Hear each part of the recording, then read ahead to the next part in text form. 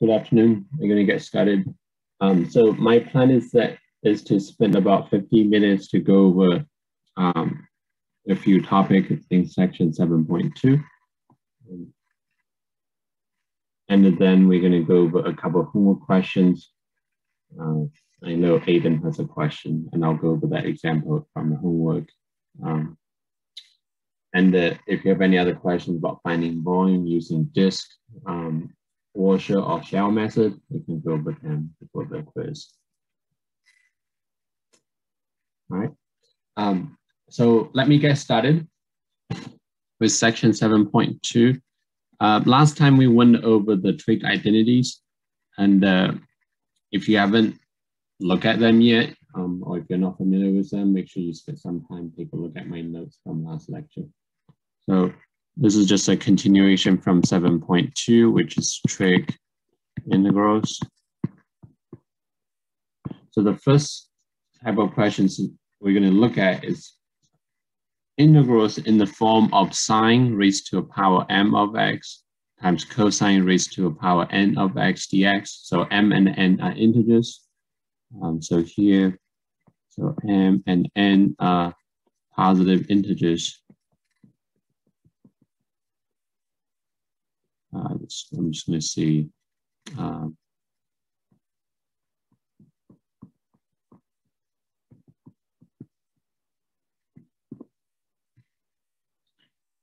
So there's a few different techniques that we could use depending on the value of m and n.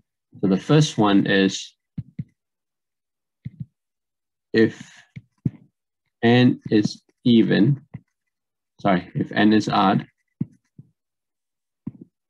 So let me rewrite this. If the power of cosine is odd, so that means n is odd, so n equals 2k plus 1. That's how we usually represent an odd number. Then, no, it's not going to be on the quiz tonight, don't worry. But it will definitely be on the next, on the exam we're going to have next week, next Thursday. Then save, so let me use red here. So save 1 cosine and use u-substitution by setting u equals sine x. So I'm going to explain what that means using the example 1 here. So if we have integrating sine mx cosine to the n of x dx, and n is odd, so the power of cosine is odd. So we're going to save one of the cosine, just put it aside, and then we're going to translate everything else in terms of sine. And then we set u equals sine x. So for example, in the first example here, I have integrating cosine to the 5th power of x dx. So this is n, right? The power of cosine is odd. So I'm going to set one of the cosine aside, so I can rewrite this integral as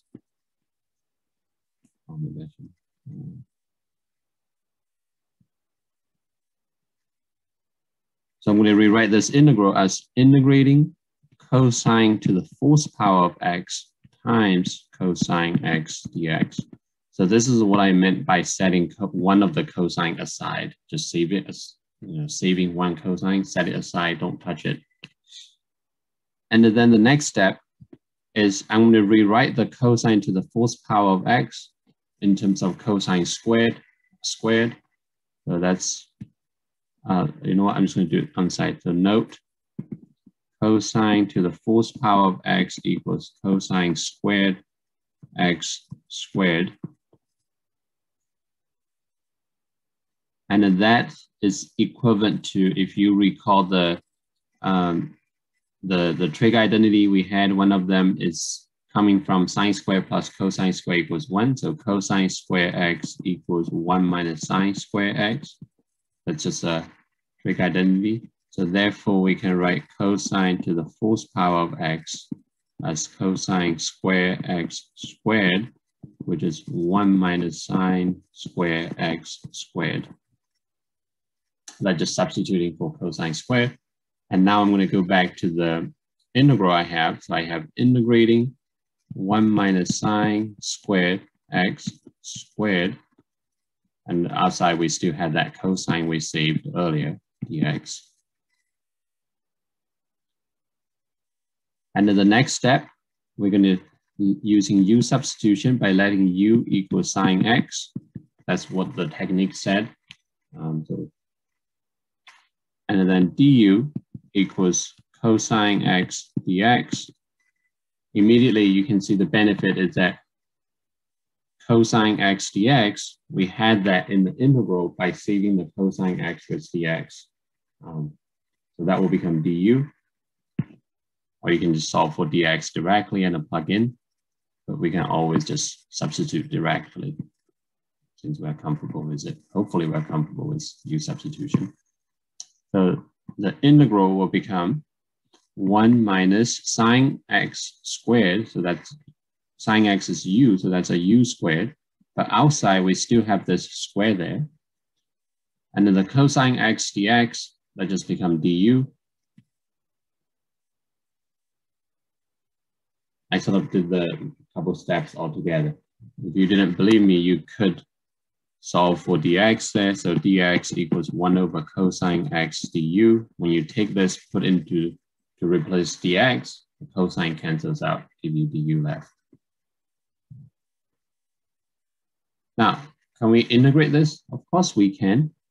We can just expand the square term. So that's a 1 minus 2u squared plus u to the fourth. Integrating that with respect to u, we end up with integrating 1 du, that's just u. Integrating negative 2u squared, bring the negative 2 aside. So u squared, when we integrate, gives us u cubed over 3. And plus integral of u to the fourth, that's a u to the fifth over 5, plus a constant c.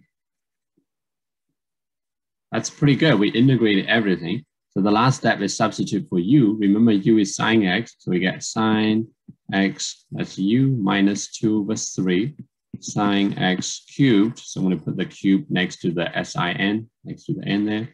That just means sine x cubed. Plus 1/5 u to the fifth, that's a sine x to the fifth power, plus a constant c.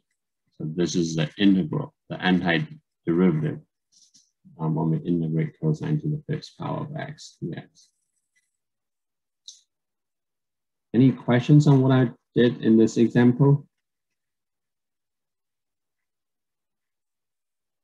Now the reason we can do this is it's actually right here. So this is sort of the key part to make this technique work. Because we know that derivative of sine will be cosine. And if we, in the integral, if we had a cosine x dx, so that means when we set u equals sine, that will give us du.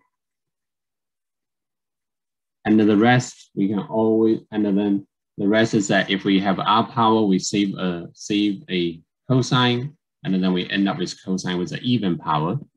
And that we can always translate it using 1 minus sine squared to replace cosine square x.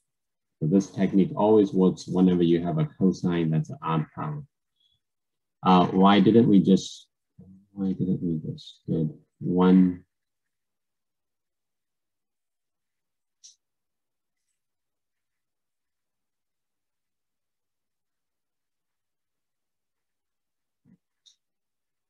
Let's see.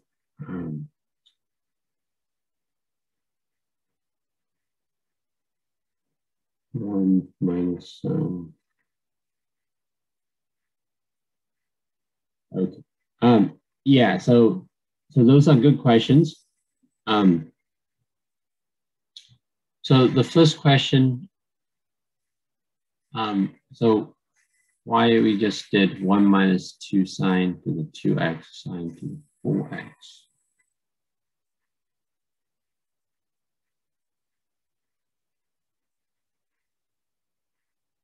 Oh, I see.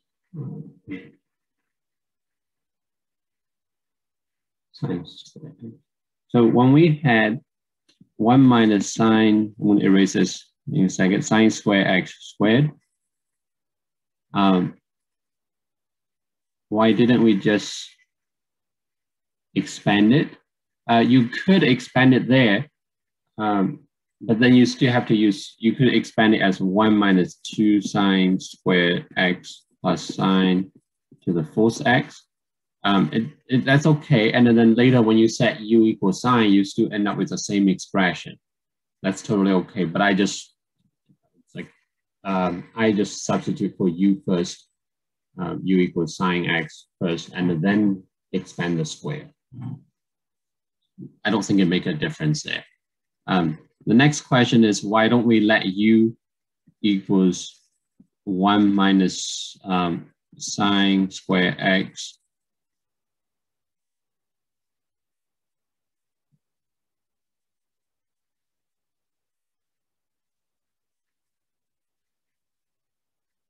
So u is sine x, right? So let me explain. That's a question that says, why don't we let u equals 1 minus sine square x? Well, if we do that, then du will be negative, 1 becomes 0, negative 2 sine x cosine x dx, right?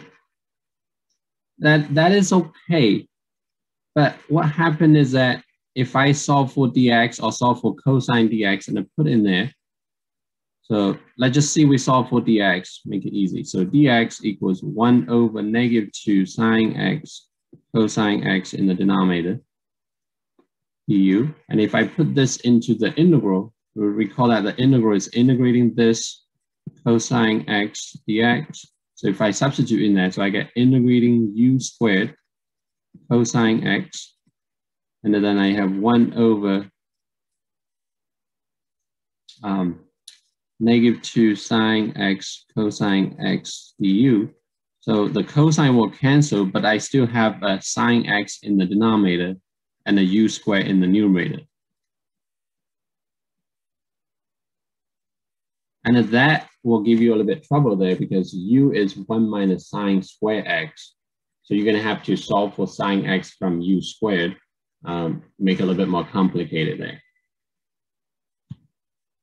So it's better not to set this inner part to be u, just set u equals sine x.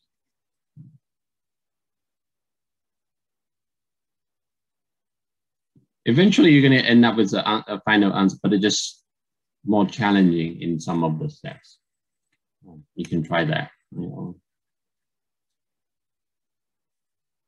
So u is just, so in this technique, just set u equals sine x. That will be the easiest.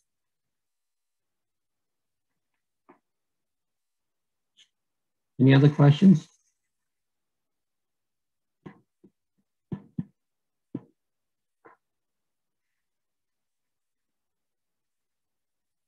Now, the second technique, I'm going to add more space here.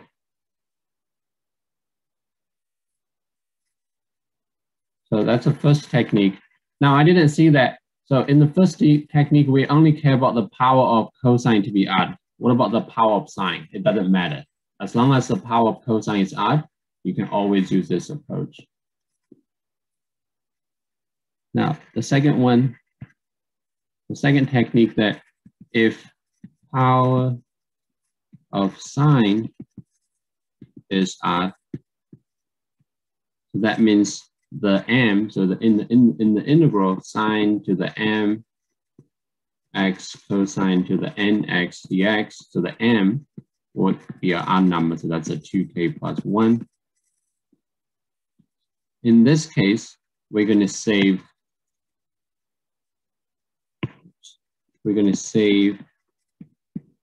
one of the sine, And then we're going to use u-substitution by letting u equals cosine of x. So it's sort of similar, but now we're going to put, if the power of sine is odd, we're going to take one of the sine, we're going to put it aside, and then we're going to let u equals cosine x. This is the second technique. Here's this example I have, which is sine cube x cosine square x dx. So the power of sine is odd here. So obviously the cosine of the power of cosine is even. So we really don't care. So don't care about this. It doesn't matter what that power is. As long as this one is odd, then we're good. So what I'm going to do is I'm going to split the sine cube as sine squared times sine. So this integral becomes integrating sine square x. And I'm going to put that sine, I split it, and I'm going to put it all the way with dx. So sine x dx. So that's a sine cube. And I already had a cosine square x given. So I end up with this. So this sine, let me underline, this is what I saved by putting it aside. And then the next step is that just like I did before by writing everything in terms of sine, but now I'm going to take the sine squared, write it in terms of cosine. So note, sine square x is equal to 1 minus cosine square x. So I'm going to put it in there. Oh, I forgot to write something. I'll add it later. So that's integral 1 minus cosine square x times sine x dx. And then now I'm going to let u equals cosine x du is equal to derivative of cosine is negative sine x dx. Here, just difference by a negative. So sine x dx is already in the integral. And here I have a negative sine x dx. So I'm going to rewrite it. Just make it easy. So that's, you can solve for dx if you like and put in there, but it doesn't make a difference. So it's negative du will be equal to positive sine x dx. I can substitute in there.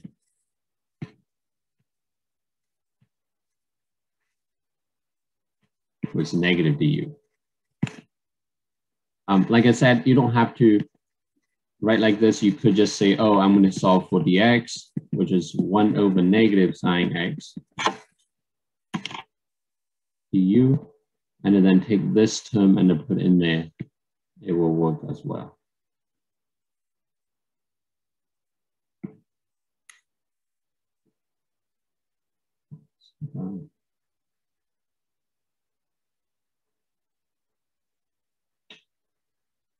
Sorry, just checking. I feel like I have an internet issue. I apologize for that. So now I can rewrite the integral here. So this integral, I'm integrating. U is cosine, so I get 1 minus u squared. So that's 1 minus cosine squared. And then cosine squared, that's a u squared outside of the parentheses. And then sine x dx, that just becomes negative du. If you plug in 1 over negative sine du for dx, you get the same thing. And I can bring the negative in front and then distribute the u squared into the parentheses. So I get negative integrating. And if I distribute the u squared there, so I get u squared minus u to the 4th du. From here, I can find the antiderivative for each term. So I get negative u squared, give me u cubed 1/3, minus u to the 4th, that's u to the 5th, 1/5, plus a c. That just becomes, if we distribute the negative and also substitute for u. I'm going to do it all together. Hopefully that's okay. So that's a negative 1/3 u cubed. U is cosine, so I get cosine cubed x minus become positive 1/5.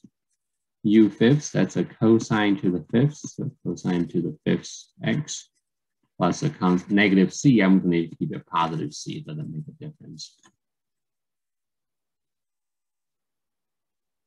So this is the antiderivative. Any questions on this example? So it's basically the same approach we did with the previous example, right? When we had a cosine has an r power, you just put one cosine aside and then call u equals cosine. So that's an important part.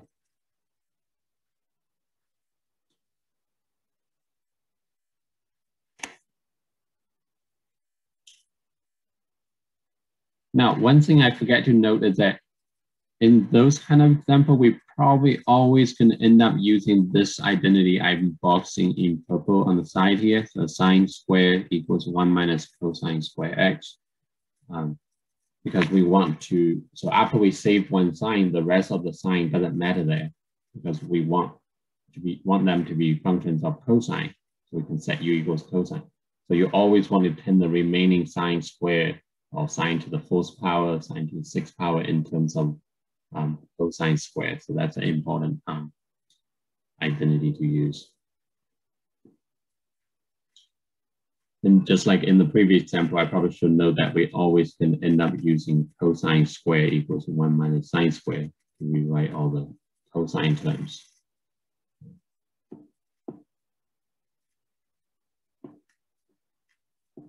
Any questions?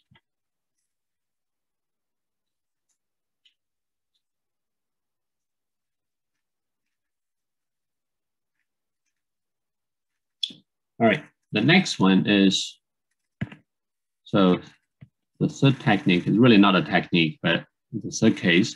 So if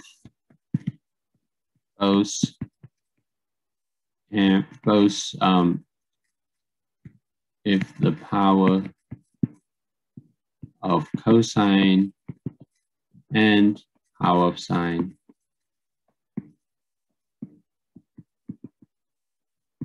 are odd, then either of the approach will be fine.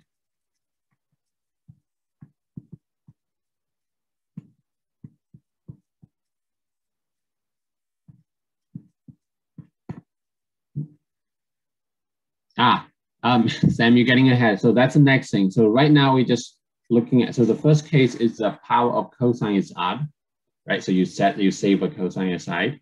The power of sine doesn't matter in that case, just focus on the cosine. The second case is that if the power of sine is odd, you set a sine aside. Now, what if both powers, if the power of sine, the power of cosine, they are all odd, both are odd, what do? It doesn't matter, you can set one sine aside or set a cosine aside. One of the approach will work. Then the next case, I'll talk about when they're even. So let me quickly go through this example.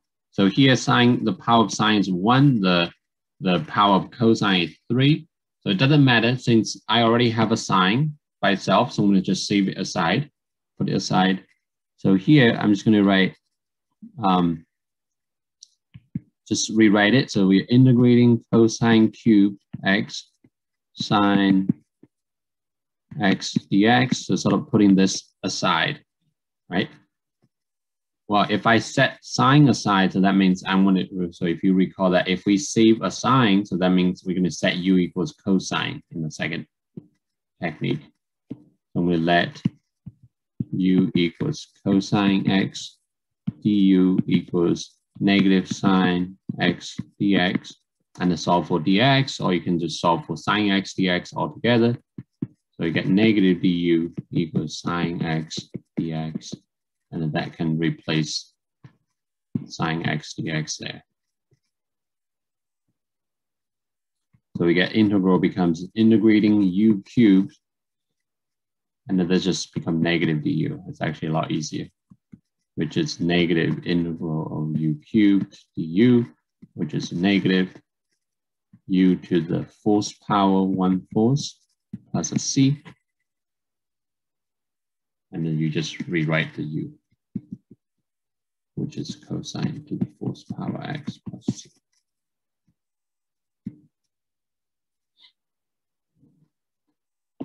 Right? So that's the case if both are odd, it doesn't really matter. As long as one of them is odd, you can use a technique not to. The fourth case, if both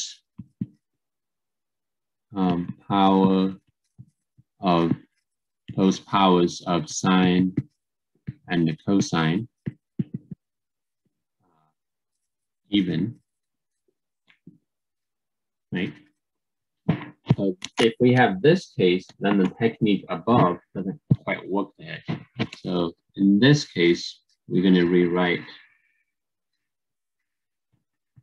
the squares, the sine square, the cosine square, not using the identity we had before. We're going to use a different one. We're going to use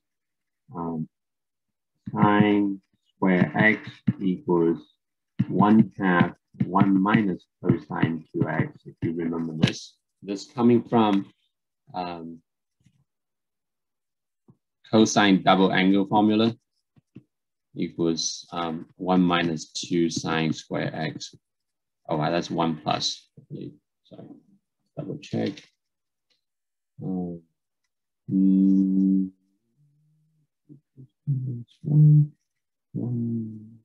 2 sine. 1 minus, sorry. 1 minus cosine 2x. So basically it's a variation from this double angle formula. And then all we can use cosine square x equals 1/2 1 plus. Sorry, I'm just double check, make sure I did it right. Yeah, 1 plus cosine 2x.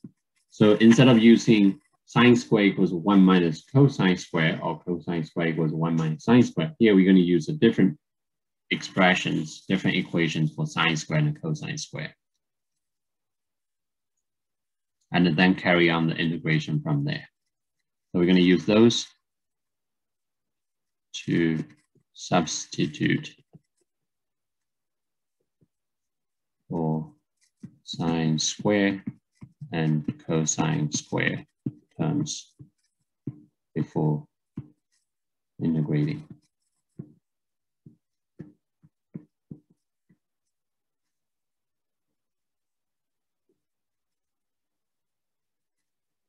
All right. So this example I'm going to do next is going to take a little bit longer, but it's a good example to show that if you have a sine square and the cosine, the power of cosine is also even, so both are even. So we're going to use this technique first.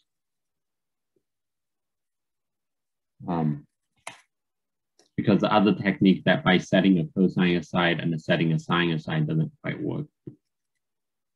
So here we have a sine square x cosine to the fourth power of x dx. So sine square x, I can substitute with 1/2 1 minus cosine 2x directly. But the cosine to the fourth power, I have to rewrite as cosine square squared. So there's a lot of squares in this case. Make sure you're with me. Otherwise, it could be confusing. So that's equal to, so I'm going to rewrite this as integrating sine square x cosine square x squared dx. Next, I'm going to substitute for sine square and a cosine square.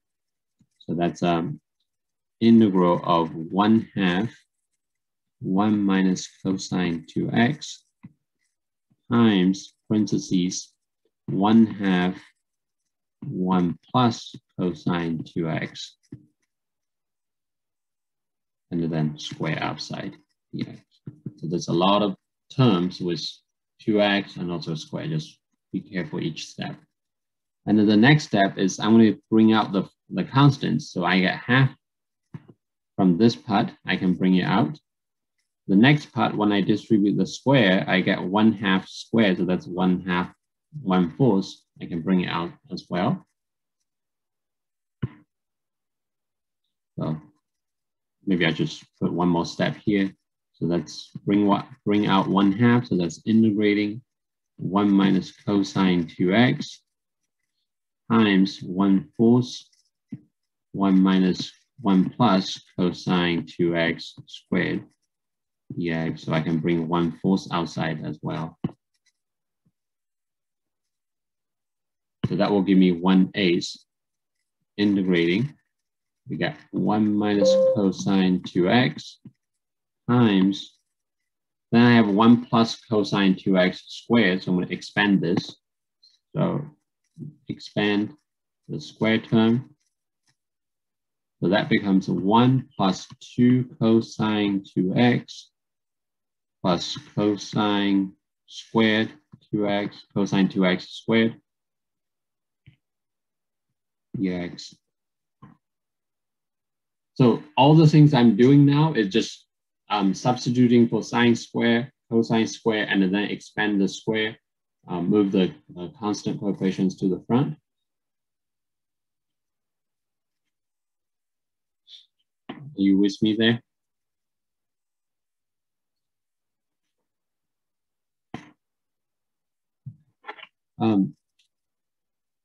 Okay, good. So I haven't done any integration yet, and I'm not going to do integration until like a couple steps from now. So the next is I'm just going to expand this by multiply out the two parentheses. So if I'm going to be a little bit careful. So 1 times 1 is 1. So I still have like a 1/8 with the integral in front, but I'm just expanding the two parentheses terms.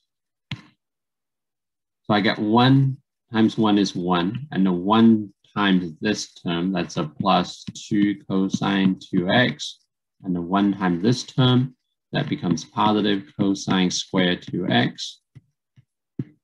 And now I'm going to distribute the negative cosine 2x, so that's a minus cosine 2x, negative cosine 2x times 2 cosine 2x.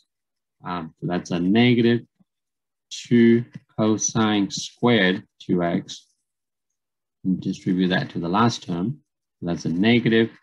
I get cosine 2x times cosine squared, so that's cosine cubed 2x dx. So it looks like we got a lot of terms going on, which is right, a lot of terms, but it's not too bad, right? At least we can simplify some of them. For example, those two I can put together, and also the cosine square term, I can put them together. So I get 1/8 integrating 1 plus cosine 2x, and then minus cosine squared 2x.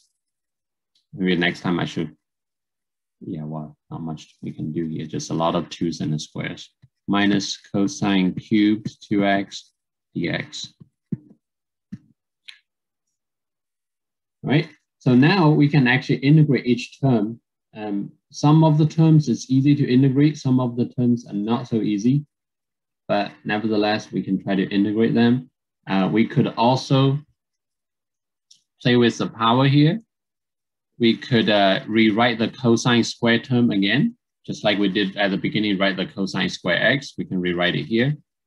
We could also try to rewrite this. But I think if I do, it's easier that way, but it might be confusing because I have a lot of terms. So what I'm going to do is that I'm just going to sort of integrating each term.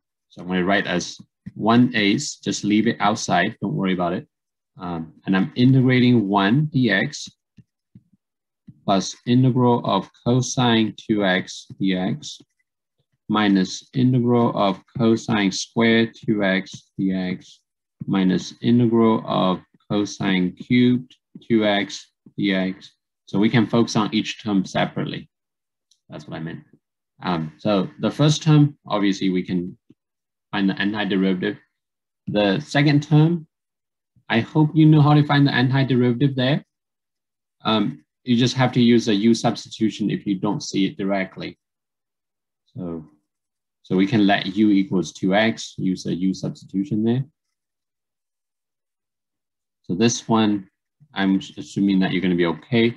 This one, we're going to let u equals 2x, and then du equals 2dx. So dx equals 1/2 du. If you put in there, this integral will become 1/2. I'm going to bring in front just for this integral in the middle here. 1/2 cosine 2x becomes cosine u, and the dx becomes 1/2 du, but the half is already in front, so du. So now you can integrate this part, just give you sine u and times half. And don't forget to replace a u there with 2x, so that's a 1/2 sine 2x. So that's coming from the second term. Now you probably wonder already, what about the third term? It's a cosine squared 2x. Well, here, the power of cosine is 2, is even, and then the power of sine is 0, which is also even technically. So here, again, we have to use we have to rewrite this square term. So this integral becomes integrating. So we have to rewrite the cosine squared 2x. So I'm going to erase this in a second. I'm just going to put it below here. So recall that cosine square x is 1/2 1 plus cosine 2x. Then cosine square 2x, that will become 1/2 1 plus cosine 2 times 2x, cosine 4x in there, which is 1/2 1 plus cosine 4x.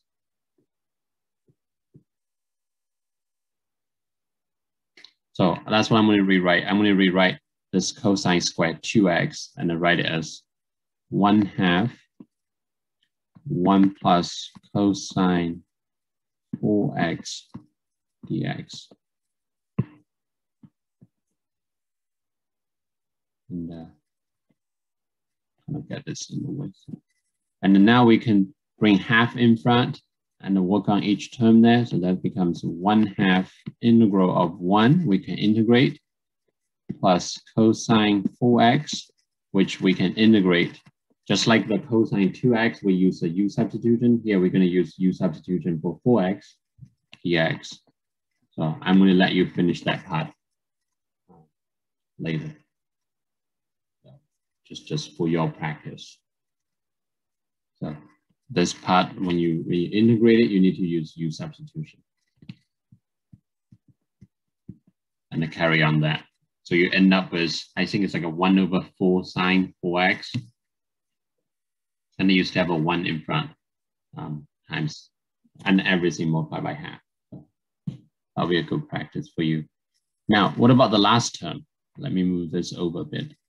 This last term, it's cosine cubed 2x. Don't worry about the 2x, just let the 2x be what it is, right? So what about cosine cubed? Well, the power is odd, so that means we can save a cosine aside like we did before. So this integral, if we just focus on it, we can write as integrating cosine square 2x times cosine 2x dx by saving a cosine aside. Don't worry about the 2x in the cosine. And from here, if you recall the first example we did, after we save the cosine, we rewrite the other cosines in terms of sine squared. So that's cosine squared, this part. Let me use a green. So this part, we can rewrite it using 1 minus sine squared. So cosine squared is 1 minus sine squared. So that's a 1 minus sine squared 2x, just coming from there. And then we're still integrating this and the cosine 2x dx. So that becomes we forget to set u. So now we're going to let u equals sine 2x. So du equals cosine 2x. And then that's a half coming from the 2x. And then dx. From here, we can solve for cosine 2x dx. So that means 2 du equals cosine 2x dx. Substitute it in there. This integral becomes integrating 1 minus u squared, and then 1/2 and then 2 du. And then you should be able to integrate from here, which is 2 integrating 1 minus u squared du, and then carry on from there. Now, I want to point out that I use a lot of u's in this case. They're all different, right? They're not the same. So for example, when I say, oh, I'm going to call u equals 2x, that's only for the second integral. When I say, oh, I'm going to let u equals 4x, that's only part of the third integral, right? The cosine 4x term, when we integrate, we're going to let u equals 4x. That's only for that part. And then at the end, when I say, oh, I'm going to let u equals 2x, sine 2x, that's only for the third integral after we, do a little bit of substitution, save for cosine. So that u is only for the last part. So when you set those equals u, you have to keep track of which one is the correct u, so that at the end, when you substitute the u back into the final answer, you don't kind of mix them up. So that's something I want to point out. You could just say, okay, I'm going to let u equals 2x. The next time I'm going to call it w, I'm going to call it v. You just call it different variables. That's okay too. So what is the final answer here? What is the final answer? Good question. Let me see. I did not get to the final step. So let me just write down a couple of things, a couple of steps. Then I'm going to finish this problem. I'm not going to write down all the details. Hopefully that's okay.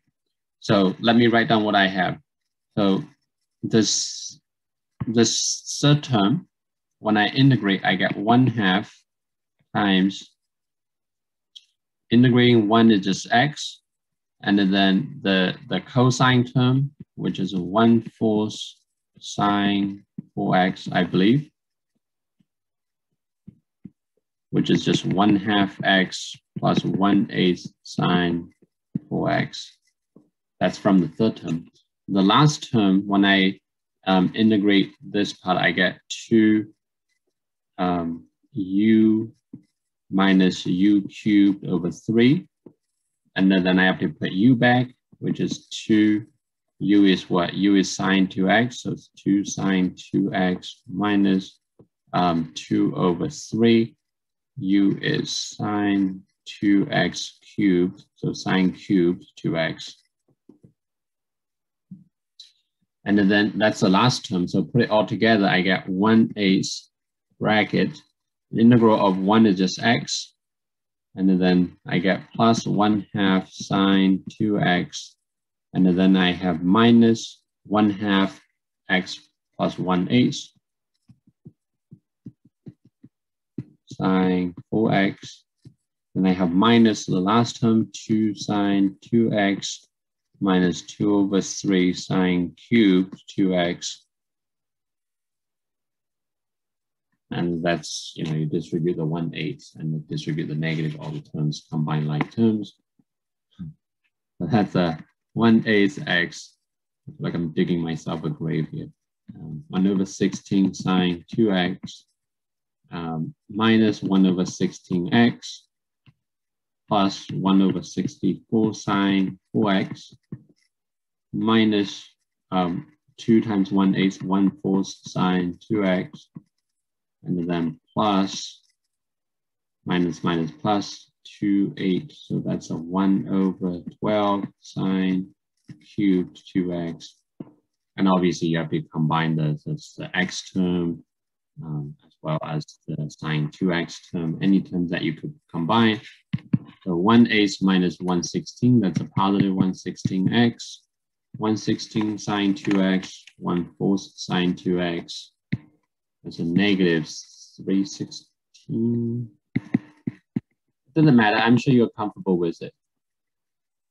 Okay, so here's a, so wait, stop, because it will be minus 64 sine 4x. I think you might be right. Will this be, I don't think so, because it just, but it will be like a problem like, maybe like a sine square, cosine square, right? That wouldn't take so long. Or just like, it will be just cosine to the fourth power, doesn't have the sine square there, right? Something like a little bit, wouldn't take that long. But I think that was I probably made a mistake somewhere. Oh, minus. Yeah, you are right, thank you. Yep, it will be minus 1/64. Thank you. Yeah, that's a negative, so it's negative. I mean, negative plus, so it's negative, and then the negative, positive. Okay, cool. Thank you. See, it's very easy to make mistakes. And then just minus 1/64 sine 4x plus 1/12 sine cubed 2x plus a c at the very end. I didn't add a c when I did those.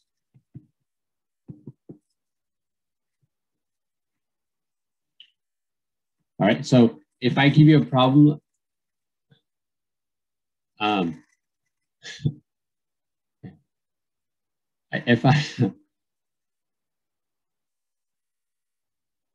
anyway, so yeah, so this is problem. It's take a long. I'm not going to give you a problem like this. If I want you to practice this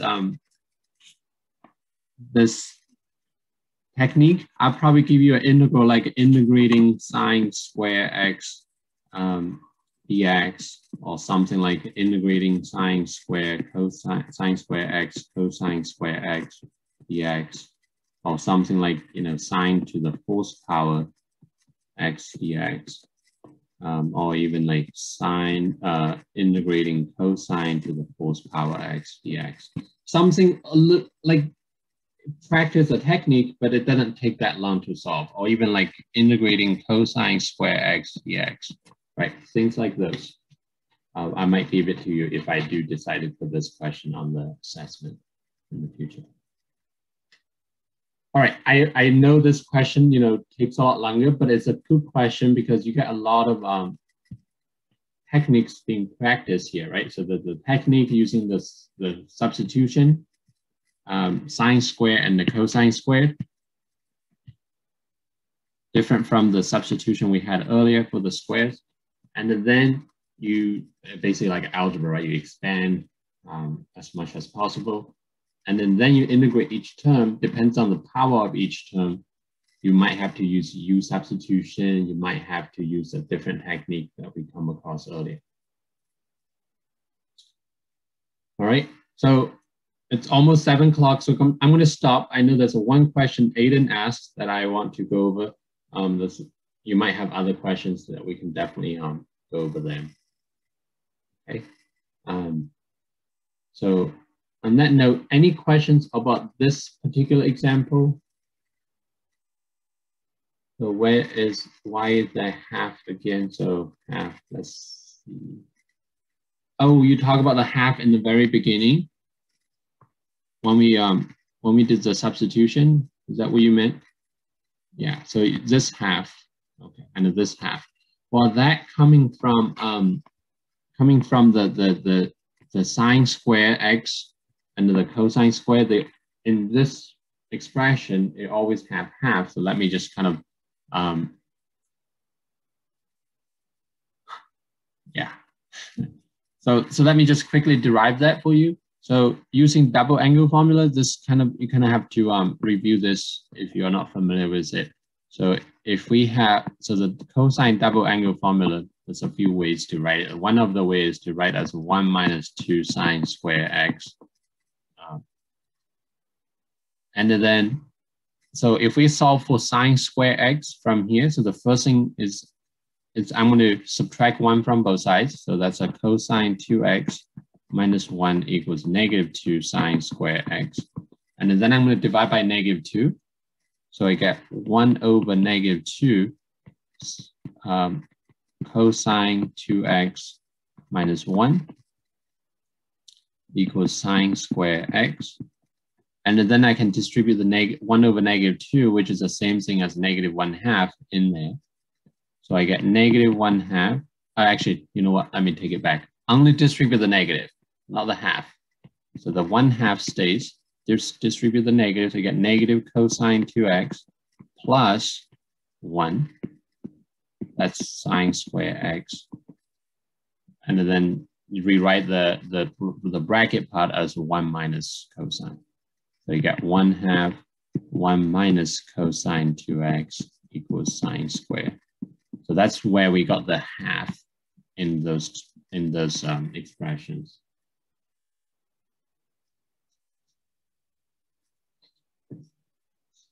Right, so that's a half. Any other questions?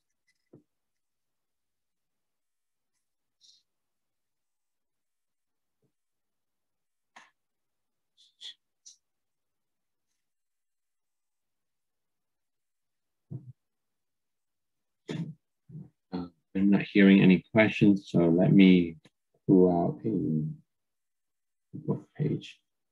All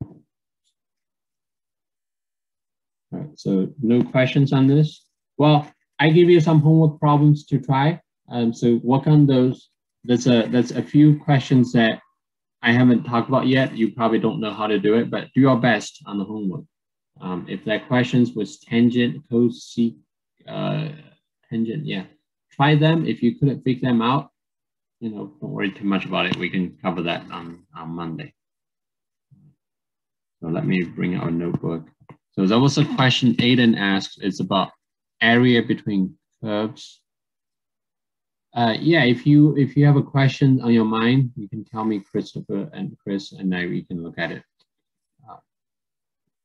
So the first example is that, let me just write it down. So given y equals 7 over 2 sine pi x over 6, y equals 7 over 6x, and then we're going to find the area between them. Now, finding area between curves is not going to be on the quiz today, but you should know this example because this is a different example that we probably haven't come across before. It might be on the exam, so definitely pay attention. I will not spend too much time on it. So if you graph them, they're just graphs of sine and a straight line. So you get this curve for the sine. And then it repeats, obviously. And then when you graph the straight line,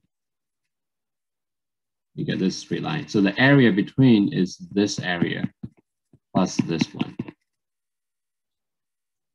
If you think about the geometry, because of the symmetry of sine and the symmetry of the straight line, so those two areas are exactly the same size, right? Same amount of area. So you could just find the one area and double that, or you can just split the integral into two integrals. So we want the area, but the one on the left has a top function that's a line. The one on the right has the top function that's sine, so they're different. Be careful. So how do we,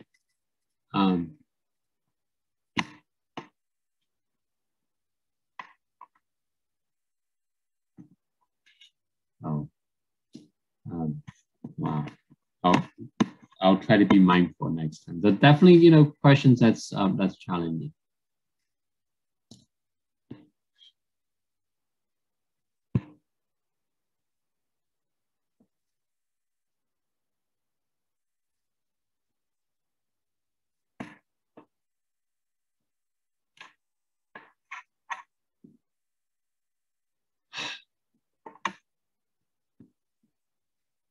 All right, anyway, so you can find the points of intersection by just plotting them in decimals, no problem.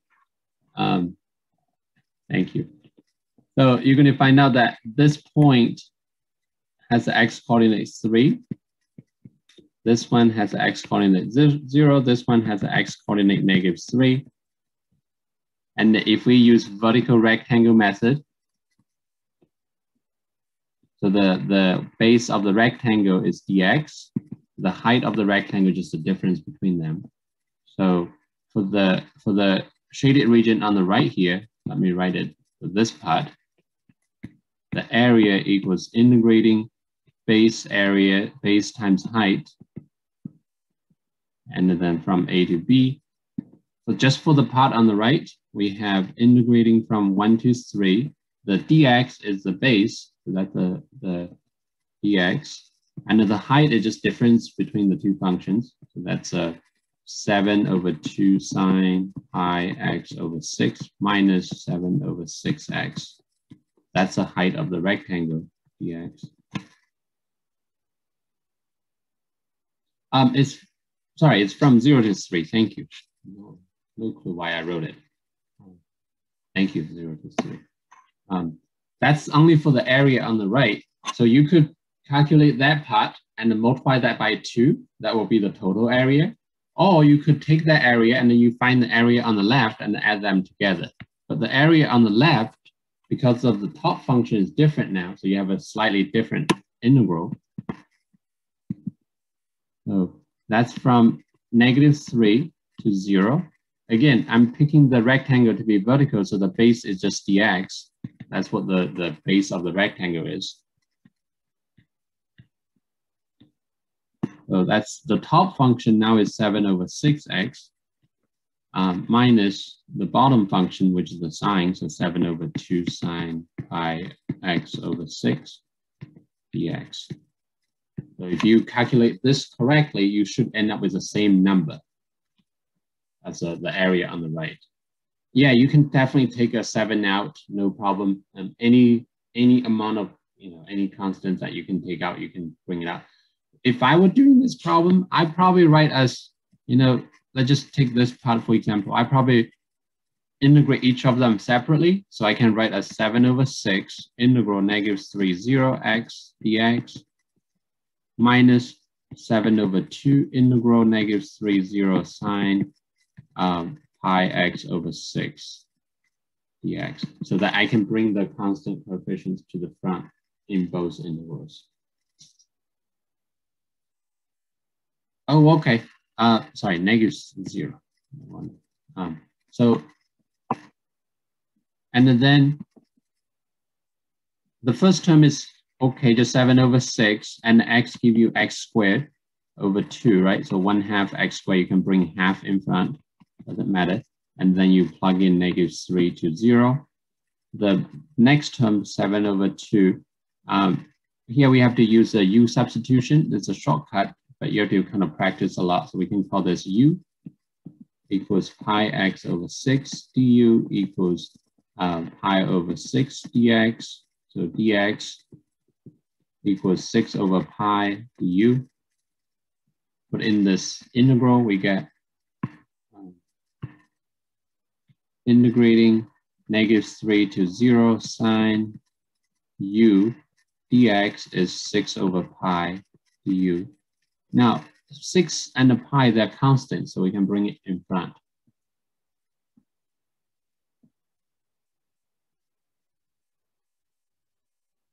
So we can bring this in front of there.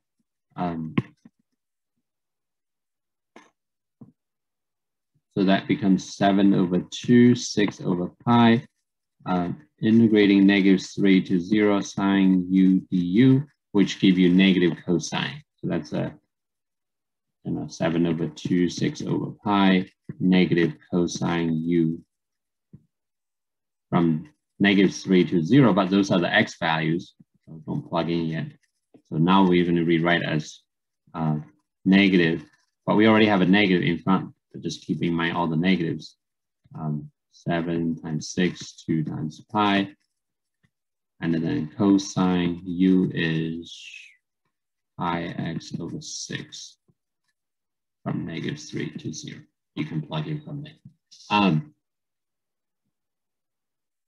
Yes, right. So yeah, so that's why I wanted to point out that if you find the area separately, you have to be careful with the integral because the top function and bottom function, they have changed. Because if you're not mindful, if you just say, oh, what if I just integrate from -3 to 3 directly by using sine being the top function, the cosine being the bottom function, you're going to have a little bit trouble there because it's you're going to end up with a 0 as a total area. But we just looking at it, we know the total area is not 0. All right, good point, good questions. So I just want to stop there on this question. So any other question? Could you do homework problem y equals 8x cubed, but x equals 2? Yeah. So this. So that's that question. All right. How about me just writing one more step to finish it? I'm going to let you do the calculation. So 7, and now I'm just going to bring everything into the same line. So I get 7 times 1, 7 over 6 times 1/2, 7 over 12. And then if we plug in 0, we get 0. Plug in -3, we get -3 squared. And then minus 7/2 times the whole thing. And then we already also have a negative. So bring the negative here. So we get negative become positive. 7 times 6 is 42 over 2 pi. That's 21 over pi.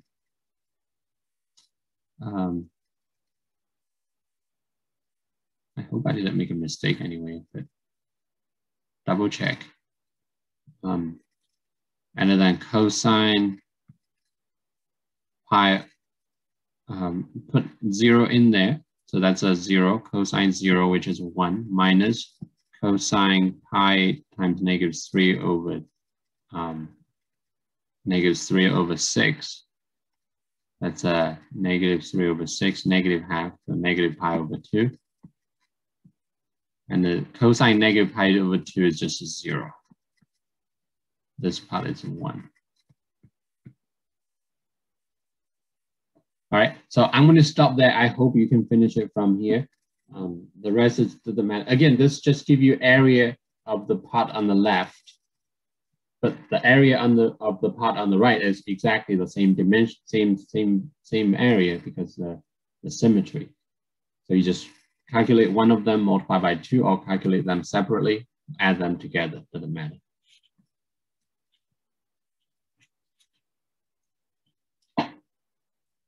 Right. So if you have questions on this, perhaps just like take note of what I'm writing and try to finish it on your own, then I can look at it with you if you're unsure. All right, so here's a homework question that's about volume. So that's y equals, so we're going to take the region 8x cubed, y equals 0, x equals 1, and then we're going to rotate about x equals 2. So quickly sketch the diagram. 8x cubed just looks like this. And then we're going to go from y equals 0 to y equals, y equals 0, which is the x-axis. And then the x equals 1, which is this part. And then we're going to rotate that shape about x equals 2. So that dotted line is where we rotate. So we're going to take this region, rotate about that. And if we do that, and we sort of end up with this solid. So the base is circular. The top is also circular, but in the middle is nothing there. Right, the middle of the cylindrical part I have, that part is missing.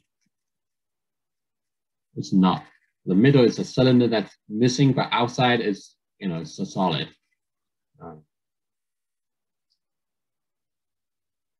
And I think I'm going to use I don't know if it asks you to use shell method or disk method. I think it might be a little bit easier to look at the disk method. So the disk method is that we want a circular disk or washer, right? When we cut it, because of the base is circular and the top is also circular, so you probably better just to cut it horizontally, like a flat. So if you cut it horizontally, you sort of end up with this circular shape. But in the middle of that circular shape, you get a circle that's missing. At the thickness, I didn't draw that thickness.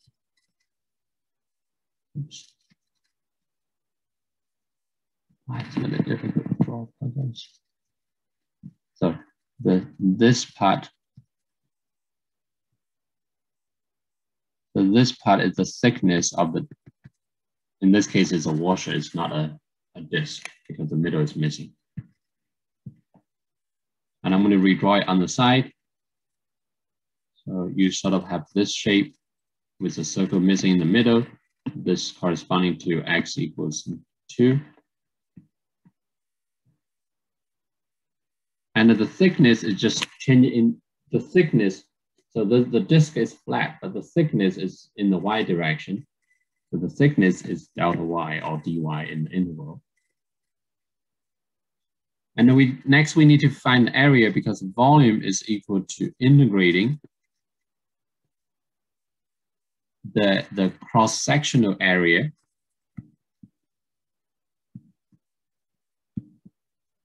times the thickness. And the cross-sectional area in this case is the difference, this is the cross-sectional area that we're looking for. Is the difference between the two circle areas. So we can call this radius 1. And that's not a good way to label it. I'm going to label it to the left. So this is a radius 1. And the diagram that corresponding to this distance.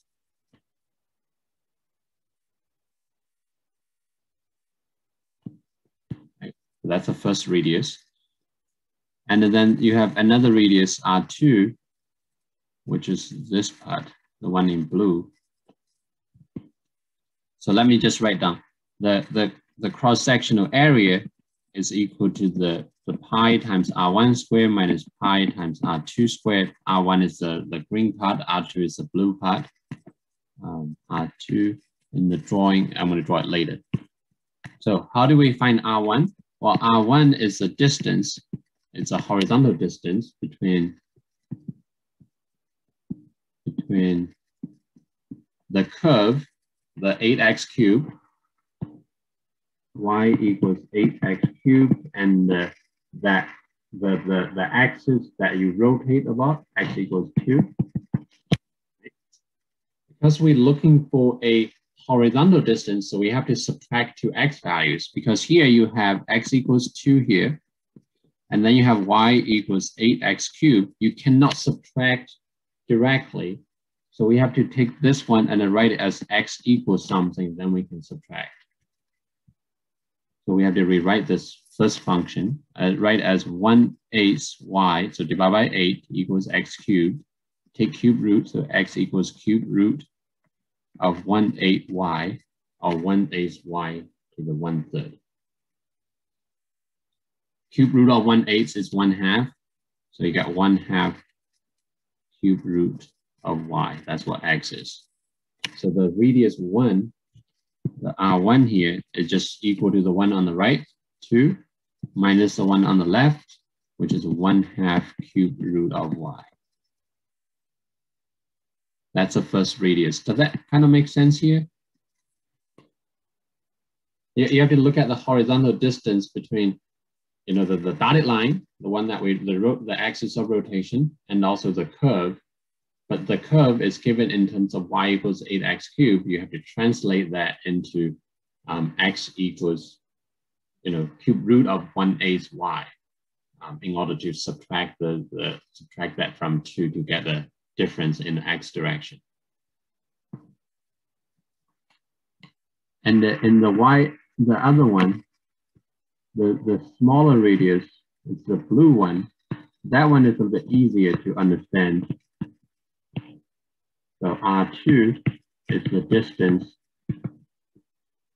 between the the vertical line, the black vertical line, which is x equals 1.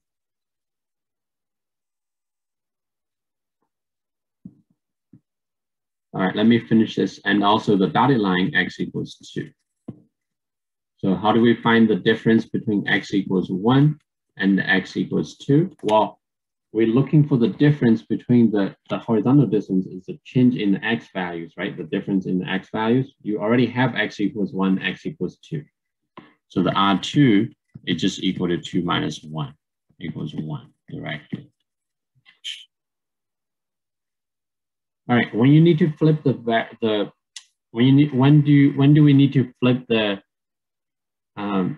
variables, right? You can think about, because we're integrating with respect to y, the thickness of dy, so you have to keep everything in terms of y.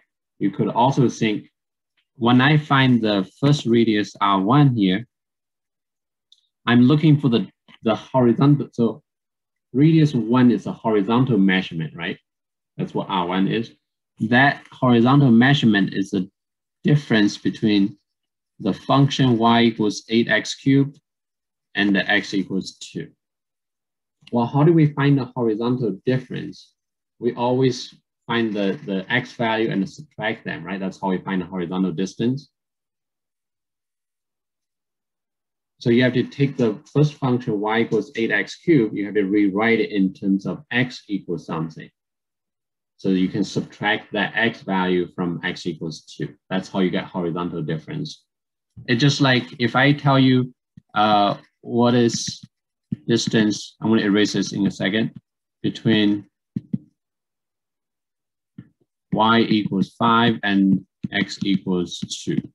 Well, you can't find that difference because x equals 2 is here, but y equals 5 is all the way here, right? So you cannot just say, oh, I'm going to take 5 away from 2. It doesn't work that way because one is a y, one is x. But if there's some way we can rewrite y equals 5 as x equals something, then we can subtract, because we always know how to find distance between x equals 5 and x equals 2. Right? We can just subtract directly because both are x values. So we can find that horizontal difference between those x values. That's why we need to take the y equals 8x cubed and translate it into x equals something, so we can subtract that from x equals 2 to find that horizontal difference. If we're looking for some vertical difference, this is a good question, very good question, Chris. So if we say, oh, what is the vertical difference between this curve and this curve, right? Let's see, y equals 2x something. And then y, let's just say square, I'm making up those numbers, y equals 5x cubed. If I want to know the vertical difference between them, I just subtract the two y values, which is, we take 2x squared minus 5x cubed, right? That gives, because they are already in the form of y equals something, and a y equals something you can subtract. But if one of them says, oh, x equals y squared, the other one is y equals 5x cubed, you cannot subtract directly. You have to translate the first one into y equals perhaps positive square root of x. Now you can subtract to find the difference in the y. Good question. I'm sure other people was confused on it too. So. But whenever you just remember that whenever you find the horizontal distance, you're subtracting two x values. You need to make sure that they're like x equals something, x equals something, so you can subtract.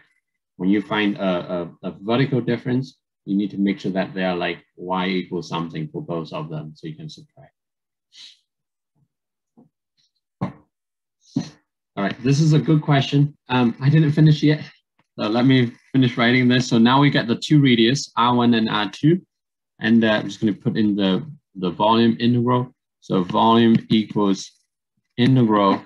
The cross-sectional area is pi R1 squared, which is 2 minus 1/2 cube root of y squared, minus pi R2 squared. I'm going to take out a pi. So R2 squared, just 1 squared, just 1. And that's the area times the thickness, which is dy, because we talked about the thickness is delta y earlier. Now, since we're integrating in the y direction, so I need to know the boundaries for y.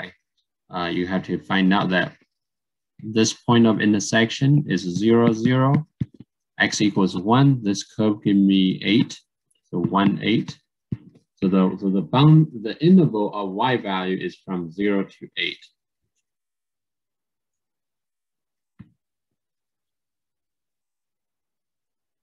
And from here, the rest is about, just be careful with all the calculations. You can bring out the pi, integrating 0 to 8, expand the square from the first part, so that's a 4, 2 squared is 4, and then 2 times 1/2 times the 2, that's a minus 2 square root of cube root of y. You can write as y to the 1/3, and then minus the 1/2 cube root of y squared, so that's a 1/4, that's a positive, sorry, not minus, positive 1/4, y to the 1/3 square, y to the 2/3, minus 1, and then find the antiderivative dy. Find the antiderivative from there for each term. I don't think it's difficult. Just be careful with adding 1 to the exponent divided by the new exponent. Okay, I'm going to stop there. Good question.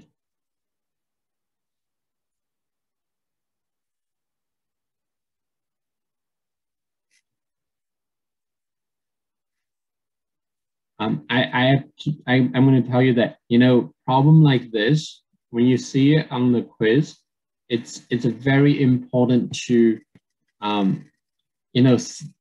figure out what the area should be if you use disk and a washer method, figure out the radius clearly. After you have them, really just put into the volume integral, right? And if you make some mistakes later, like, when you plug in numbers or when you do the integration, those mistakes are not the worst part. It's about setting up the correct integral. That's the most important part, because if you get that wrong, then the rest of the work is wrong. You're still going to get points if you continue the work, do everything correctly afterwards. You still get points, but I'm just saying, it's important to try to get the integral correct.